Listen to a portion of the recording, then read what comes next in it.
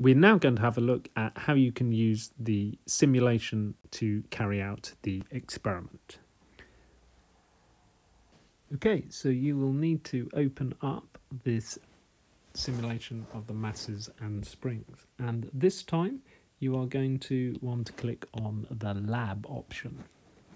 That will then open up in a moment this and once you've got that, if this energy graph is open, then you can click up here and get rid of the energy graph. We don't really want that. Then you can hang the mass onto the spring here and then set the damping to none, which will just mean it works as if there is no air resistance, which will make life easier.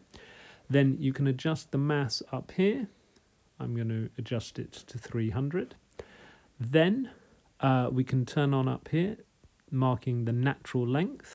The next thing to do is to turn on this equilibrium position marker, which is going to give us our fiduciary marker.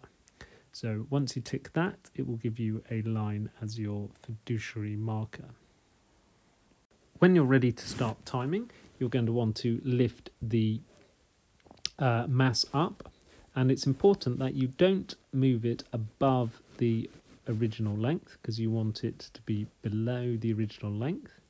And then when you're ready, you can drop that. And remember, for your timing, if you need, there's a stopwatch that you can click on here, but if you've got a separate stopwatch, that's probably going to be easier. And then you can release it from this position above the equilibrium position but below the natural length, and it will start oscillating. And because we've set the damping to 0, it should basically continue indefinitely.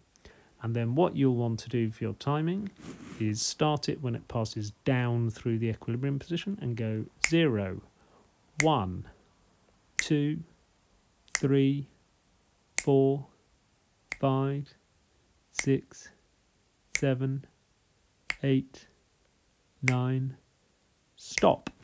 So stopping on 10. You will then be able to change your value for the mass up here and get at least 8 different values to fill in your results table.